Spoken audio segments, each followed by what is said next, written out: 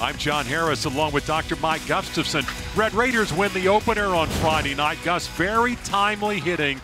And boy, an outstanding performance by starting pitcher Andrew Morris. Runs and 6 doubles.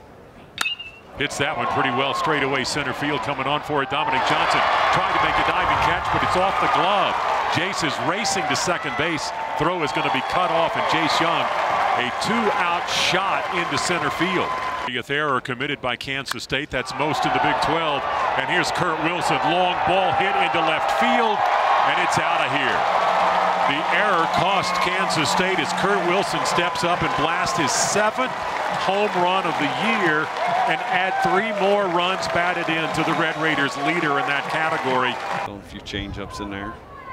Here's a 3-1 pitch hit pretty well by Hudson White, and it's out of here.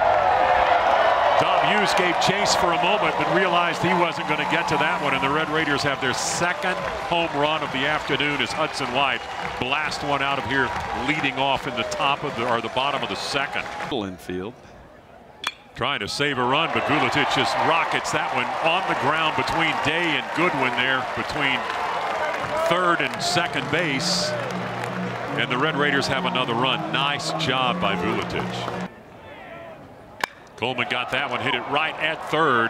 Here's a throw home, down to first base. It's wide of the bag there. Throwing error by Mitchell behind the plate's going to score a couple of runs for the Red Raiders. Dylan Phillips had to run that ball down.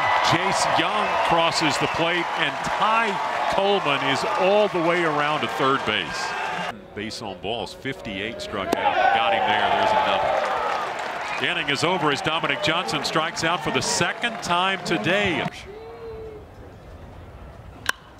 There's a ground ball to short. This could be a pair. Young bobbled the ball, still got it out of his glove and got it to Hudson White at first base in time. And the Red Raiders do turn the 6-4-3 double play. 2 batters. May have gotten that one too, and he does. Phillips swings through that for strike 3, the 12th strikeout today for Brandon Birdsell, and after the leadoff walk, Red Raiders 2nd baseman again.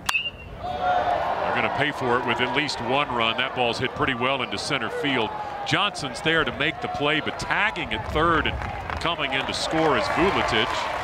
And Stillwell gets over to 3rd on that sacrifice fly by Jace Young. Here it is again, ground ball to short. Play is going to be at first base. Coleman is out, but Stillwell scores from 3rd. The Red Raiders add to their lead. Ground ball to 3rd. Parker Kelly backed up, bobbled it for a moment. Throw over is in time as Hudson White stretches off the bag there, and Nick Goodwin is out to start this 7th inning.